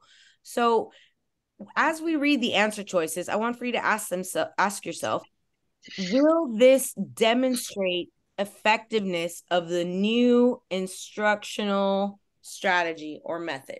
So we have A, assembling portfolios that reflect student work and discussing these results with other teachers. B, writing entries that describe student responses during the method's implementation and sharing them with other teachers. C, designating different components of the method for each of the other teachers to implement in their classes. Or D, distributing copies of handouts from the workshop to the other teachers and discussing the method with them. So let's use our process of elimination to eliminate the worst response that's here. One that we can get ourselves $5. We can eliminate D, distribute copies of the handouts. Okay, this is the laziest way of sharing information with your teachers, but sharing information isn't even the goal, right? So like if the question had been like, how can you share information? You could share information by distributing copies and then discussing it with them. It's literally the least effective way, just handing them a workshop handouts. But there is some discussion, but even so, this would never demonstrate or prove to the teachers that were not in attendance at this workshop that it works. It wouldn't. We can bet ourselves $100 it wouldn't. So what else could we eliminate and say this is not going to do what needs to be done? Demonstrate the effectiveness of this instructional tool. A. B. Let me see. Which one? You guys are saying A and B. I believe we can eliminate C, designating different components of the method for each of the other teachers to implement in the classes. Okay, why would you say C is not the right answer? Designating different components of the method. So different components of the method, it's like method or ways of different ways. And designating. So let's just say I went to a workshop and I never knew what KWL was. I never knew it. It was the first time I learned it. And wow, this is really cool for when you're giving a lesson. And it works to help students gain prior knowledge. It's really, really, really good. And so then I go to my English department and I say, okay, you three, you're going to take the know section. And I tell them, go, ask your students what they know. That's it. And then another section, I tell them, okay, you guys are going to ask them what they wonder. And then the next group of teachers, I'm going to say, you guys are going to ask your students what they learned. If I designate 3 different components to each of the teachers, will it be effective to them? No. Not in isolation. The strategy is all 3 components together. The strategy is KWL. So it would make no sense for me to give them different components of one strategy for them to practice with their classes in order to show them how it works. It actually would show them that it doesn't work because it wouldn't be the whole strategy. So we can bet ourselves, again, $100. C is not the right answer. And we're left with A and B. Remember, we are trying to show, convince the other teachers that what we are doing, this new method, is actually effective. It works. What is the best way to show them that it works? A or B? I think the best one is A, assembling portfolios that reflect the student work Excellent. So what else? Any other thoughts? I heard some people say that B was the right answer. Why do you think B is better than A? Let's have some discussion. Or does nobody think that B is better than A? No, I had thought B to eliminate. Yes, B is wrong. Yes, because B is not a new instructional method. Right. So it's writing. So this would be like keeping a diary of things that students say while they're working. And that's not super convincing to show that it works. Like they might say, oh, this makes it easier, but that's not hard-hitting facts. What is hard-hitting facts? Excuse me. All right, guys, I'm gonna drink some water real quick. What is assembling a portfolio? Remember, what is a portfolio? A portfolio is a compilation, a collection of student work, right? And so assembling portfolios that reflect means shows student work and discusses the results, like showing how it's successful. Look at the students' progress. Look at how they change from here to here in the portfolio, and then discussing the results with other teachers. That would be the most effective way to show them that this new method works. Excuse me. All right. Last one. Ooh, and we don't have any questions for that. The last one was about, all of our ethics, which we went very, very, very deeply into the ethics when we watched that video. But I wanted to end today with this gem. And I don't know that Miss Ennis is here with us today. Miss Ennis, are you here with us today? She's not here with us today, but we're going to say thank you, Miss Ennis, because she showed me another document that she had found on the TEXES website. And TEXES is what all Texas teachers are appraised by. We get assessed by our campus leadership, whether whoever's assigned to you assesses on how effective are you as a teacher. And the T-test is different than other assessments that teachers were given. Like, for instance, when I first started, the PDOS was what we used. The PDOS wasn't very explicit with whether or not we were distinguished or accomplished or proficient or developing or needed improvement. It didn't lay it out for us like that. What it also didn't do is it didn't force us to reflect on our particular areas of weakness and literally go out and say, what are ways or places or things I can attend to be better in this particular capacity? So beginning, there are 3 different domains or dimensions for the T-test rubric. And that is because the PPR exam has 4 domains. The first 3 deal with our instruction and environment, right? The 4th deals with just our roles and responsibilities, like the way with which we need to like behave and strive to be a better, educator. But as far as in classroom observations and assessments of us, the bulk of what every principal focuses on are domains 1, domain 2, and domain 3.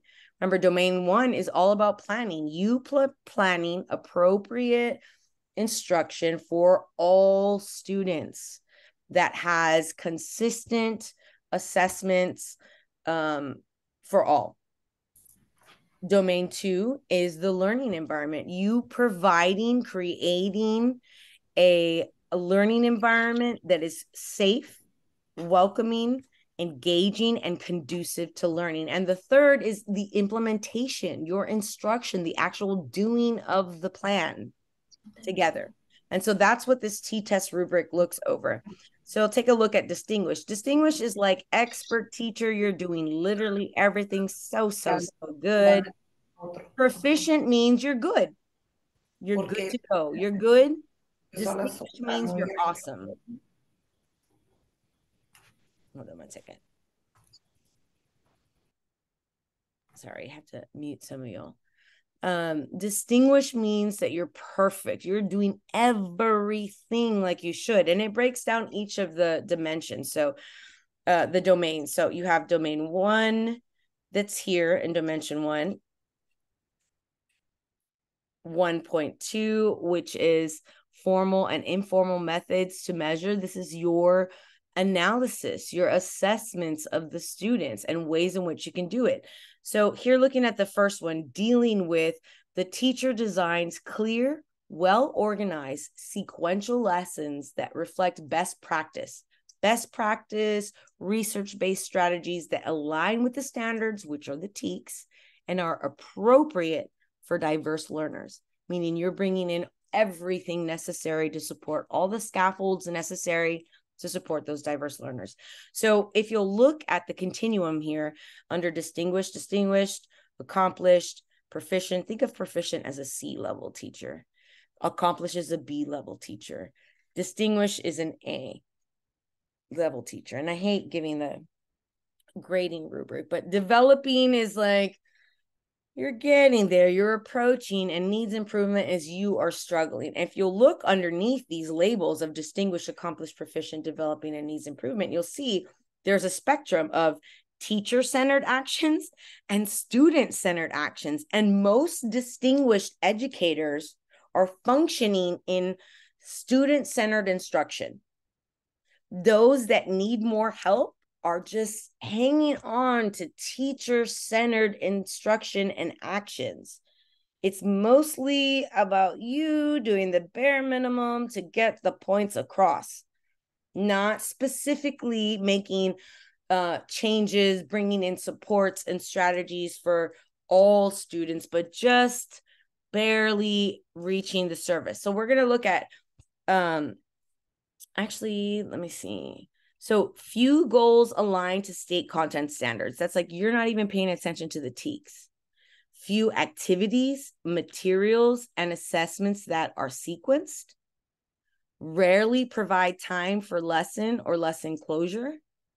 Lessons where few objectives are aligned and sequenced to the goal. So little activities, very few activities. You give all sorts of worksheets, taking notes, worksheet, note, quiz, worksheet, note, quiz. No activities, no manipulatives, no exciting, engaging instruction that connects to the outside world and is multi-leveled. None of that is going on here. When you're developing, you're mostly aligned with the TEKS. You have most activities that are sequenced and sometimes provide time for lesson and lesson closure. Lesson closure allows the students to reflect. We want our students to reflect, just like the state wants us to reflect on what we're doing. We have to get the students, because we can't get better if we don't reflect. We know that. And that's why we need the students to reflect. They can't get better if they never think about where they are or what they're doing. And so at the end, in a lesson closure, if you have a stable lesson sort of makeup, you will begin your class and you will frame the lesson in such a way that you open it up, instructing them, making sure that they understand the objectives that they're doing, what sort of assessments we will be looking at, like how are we going to measure whether or not we got this? And then providing engaging and connected to the TEK activities that will help the students achieve those goals. So for the C teacher, which is proficient and good, all goals are aligned to the state content standards. And this should be, nobody should be below proficient. Every single goal that you do should be something that has to do with the state standards. It should be measurable. And on top of being measurable, we should provide multiple means of measuring the students, multiple means of making the information relevant to the student. So you can see that the difference between improvement and developing with proficient is that we made it relevant to the student. It is particular to the people that we have in our class. We know our students, we know what they need, we know what they know, and we're going to make sure that the stuff that we're doing is relevant to them and that we can make connections to make it relevant to them. We do provide appropriate time for the lesson, and it's not rushed. You don't say, oh, sorry, we didn't get to finish tomorrow. Maybe at the end of the 6 weeks, we'll get to do it at some point. No. There has to be thoughtfulness, timed out, and provide a time for them to reflect. it should fit into broader unit and course objectives. It should not just be a standalone objective. This has meaning in the grand scheme of things. And tell that to the students. The more that they understand their learning environment and the tasks, the better they can achieve them. All objectives are aligned to the lesson goals, and we integrate technology if it's applicable. Like if it's applicable, we integrate it to make it more enhanced. Accomplished, it's getting up to the expert level. Obviously, all the goals are aligned to the state standards. All of the activities are sequenced. They're relevant to the students. Look at the difference between accomplished, and proficient. Are relevant to the students' prior understanding. This is our relevance to students. To some students, that's very general. This is relevant to the students' prior understanding. We integrate other disciplines. If there's another discipline involved in what we're saying, point it out. Make that connection for them. So they see, guys, this is not just art. This is mathematics, or this is, architecture, it's engineering. Like it's beautiful, but also it's mathematical. Show them the marriage or the intertwining of disciplines so they can see and understand and also become excited. Math equals some cool stuff like amazing buildings. Provide appropriate time for student work, the lesson, and the lesson closure. Again, we're not just fitting in to the broader unit. We are reinforcing broader unit and objective goals. And they are vertically aligned to the state standard, which means I am doing this year as a 7th grade English language arts and reading teacher, knowing that they super need it in 8th grade. Because I spoke with the 8th grade teachers during our vertical alignment, and they need for them to be better at assigning textual evidence to their arguments. So I'm going to hit that and make sure we are vertically aligning so that when they get to 8th and 9th and 10th grade, they're able to do that. Appropriate for diverse learners. Appropriate for diverse learners, meaning that we are taking into consideration our ELLs. We are taking into consideration our struggling learners. We are taking into consideration our special ed students so that everybody can achieve our high expectations. And then you have all objectives are aligned and logically sequenced. They make sense. And we integrate technology to enhance the mastery of goals. We're not just integrating technology whenever necessary. We're integrating technology in order to enhance the mastery of those goals. And last, but certainly not least, we have the A all-star teacher, the distinguished teacher who is super student-centered in their actions. Again, all rigorous, measurable goals. All activities and materials and assessments, they're logically sequenced. They are relevant to the student's prior knowledge, their prior understanding, and this is very important, they have real-world applications. What does this mean outside of this classroom? Nothing, then I'm going to forget it and it's not important to me. If it does, I'll keep it. Integration and reinforcement of concepts from other disciplines. So you are highlighting, you're not just saying, oh, there's math in this too. You're showing them how there's math. Integrating and reinforcing concepts that they've already learned in other disciplines. Providing appropriate time for student work, student reflection, super important. I lump student reflection into lesson closure because that's like where I put it in my lesson, but student reflection can take place anytime. You can have it like in the beginning of the class, but just allowing for mindful, purposeful student reflection of their work in the lesson and lesson closure. Deepening understanding of broader unit and course objectives. So we're not just reinforcing broader units, we're deepening, we're going deeper into what we've already learned and making connections to other objectives that we've done, other units that we've done, making all of those connections. Vertically aligned, appropriate for all diverse learners. The objectives are aligned, logically sequenced to the lesson's goals, providing relevant and enriching extensions. And most of the time, extensions are either activities and or technology. When I started teaching in 2003, 2004, I taught the Holocaust at reading, like we read works from the Holocaust. Diary of Anne Frank, we read Daniel's story. Both of those are thematically obviously linked to the Holocaust. And back then when I first started teaching, I had to bring in pictures, bring in other books, go to the library and check out books, pass them around for them to look at pictures because we didn't have the internet at that time. We were super like, just we brought in what you needed to use, or you brought in people to talk to students.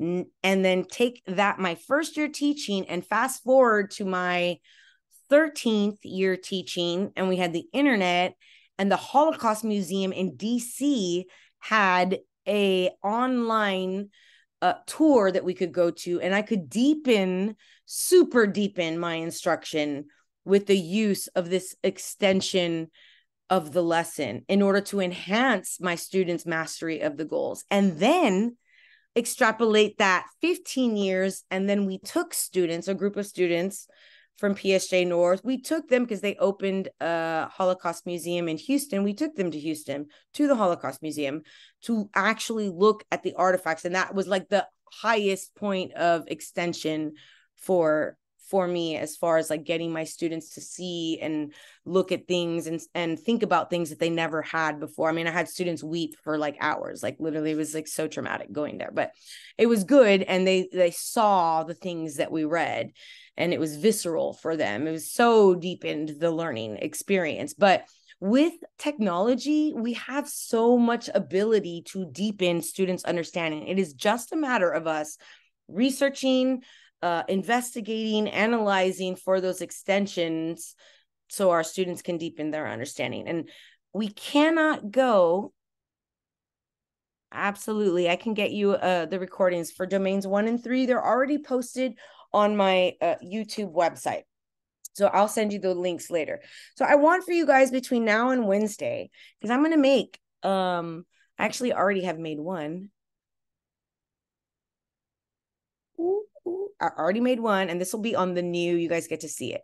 So at the end of the FBE unit, there's going to be a reflection quiz where the students have to, you guys don't have to do this because y'all are already past that, but everybody that's going to be in the new LMS system is going to have to answer questions like this for after they do their field-based experience hours, because they're going to have to look at that rubric and look at like, what am I looking at for a proficient teacher, or like a proficient and above is doing okay, is doing well. And then below. So I'm going to have some of these for you guys next week, just on identifying what is really good practice and what is okay practice.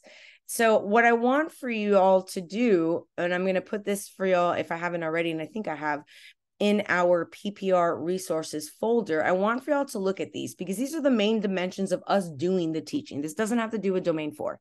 This is the nitty gritty, the planning, the doing, the environment. And it goes through step by step what we should see and what we can do in order to be the best teachers possible. And it goes through all of them. It goes through past 1, you get to 2. 2 is about academic and social emotional success, dealing with the classroom environment. Classroom environment, designing, executing lessons to meet the students' needs, communicating with them. Oh, this is implementation. We haven't gotten to the environment yet. This is implementation. This is domain 2 is, or dimension 2 is essentially domain 3, which is implementation, which is instruction. And you see that there. So how are you doing? So you planned first, and now you're instructing. And then the last one, which is sort of out of order for us, is the learning environment. That safe, accessible, efficient, engaging environment. These 3 dimensions, if you will, or domains, are the recipe for success or failure in our classroom. The more we do to explain, to provide examples, to make connections, the better our students will do. The more scaffolds we provide for diversity, the better our students will do. So I'm going to have you guys do a deep dive. If you guys could read through these, it's very short, and just become familiar with what is best practice. Remember, from purple to orange, going this way is good. Good, better, best. Not there or nada que ver and almost there. And I want for you to take a look at them, because we're going to talk about ways in which we see this in the scenarios, ways in which they present themselves, and ways in which they apply to the actual classroom. Do I have any questions? Yeah. I have a few questions. Sure, absolutely. So my first question is, I sent you an email yesterday. I just want to know if you received it. I'm not sure. I answered a few emails, but I don't think I answered yours back. Okay, it had an attachment, but anyway, I'll take a look after. Yeah. Okay. So my second question is, can you explain more about why teachers should participate in school events? Right. So, education is a community of learners. It's a community, period. Every campus is a community.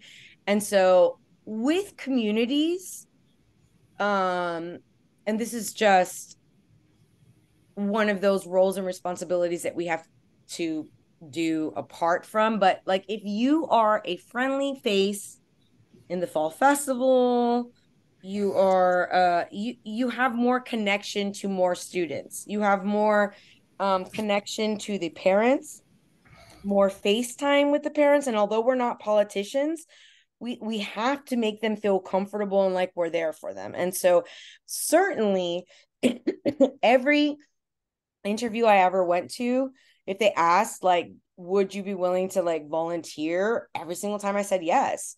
And I was a single mom of 3 children, little children, some in elementary and some not, and that was hard for me, but I knew it was also really important for me to be a friendly face on the campus that was recognizable, that the students were excited to be a part of my class, that their parents wanted them to go to the campus, and that they felt like it was a loving, endearing, engaging community. And if people don't volunteer, then we don't have that.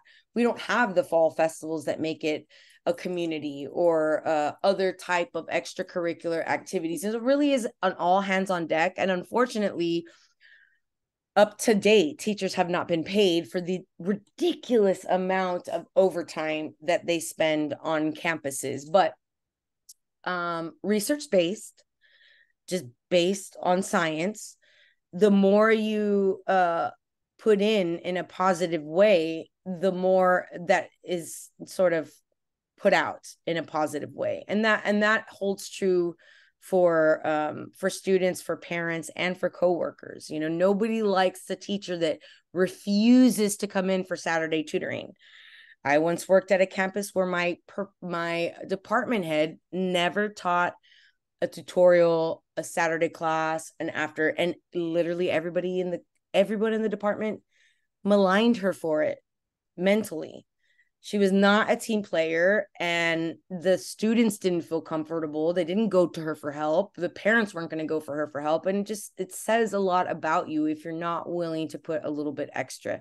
And I know that's hard, because this is a job and we get paid for our time.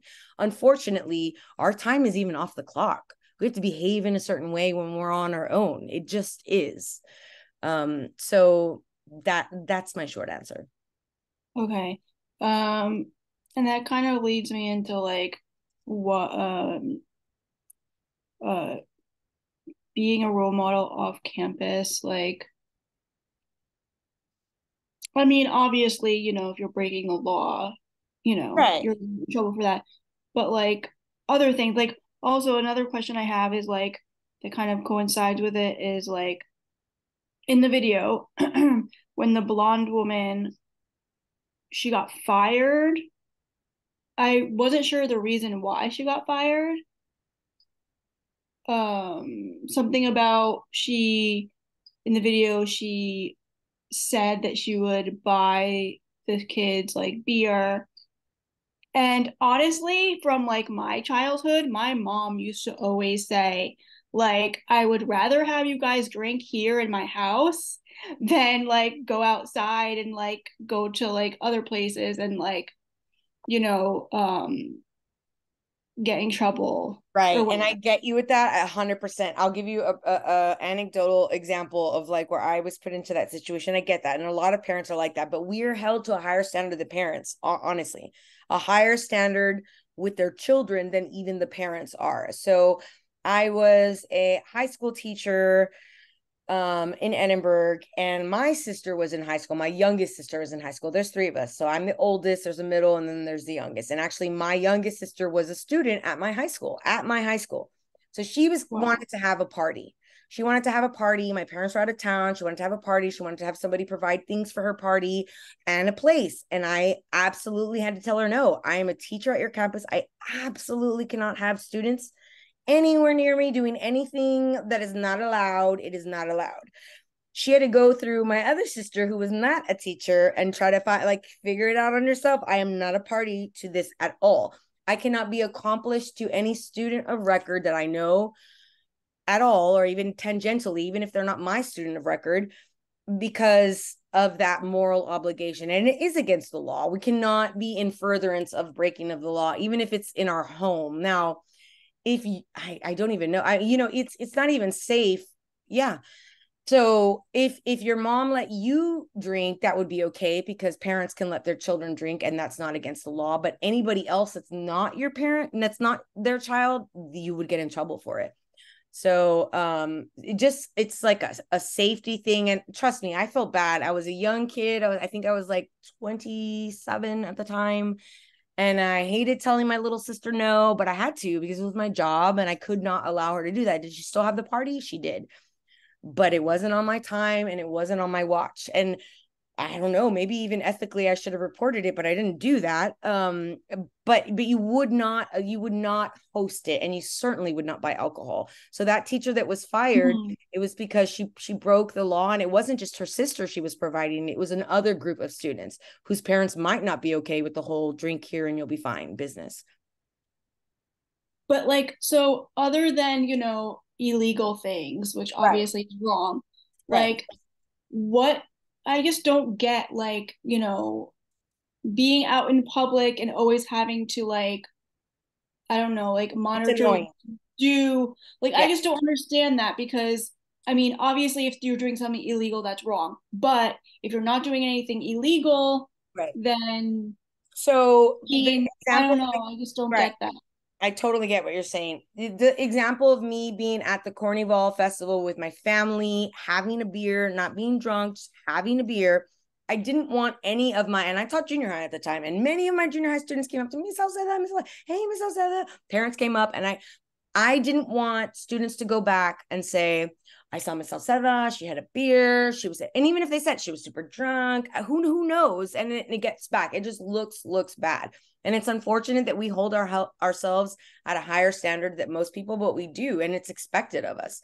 But there are some gray areas. For instance, a group of colleagues and we took part in the March for Our Lives after a certain somebody was elected, and we marched and we made signs and made all that stuff, and we posted it all over social media. And we can't get in trouble for that. Like, that's us using our civic rights. We're not breaking any laws. Did some people not like that we were there marching for the March for Our Lives, or the Women's March? Yes, there were people that thought, oh, you're teachers, you shouldn't do that, blah, blah, blah. But it is our right as American citizens to protest in a legal manner as we see fit. So there are sort of gray areas. You just have to be so careful, because parents do have a lot of power. They have the most power. And if they're upset, they can really make things difficult for you. Okay, thanks. All right, guys, we're going to end here, and I'll see y'all on Wednesday. We're going to go over some practice questions, and I'm going to test out with you guys. So please review that document that we just went over. Miss Sauceda, Yes. Can you email me the document to Hilda Ramos, please, Ms. Sauceda? Yes, ma'am. Thank you, Ms. Sauceda. And I have a question because when I go to the email,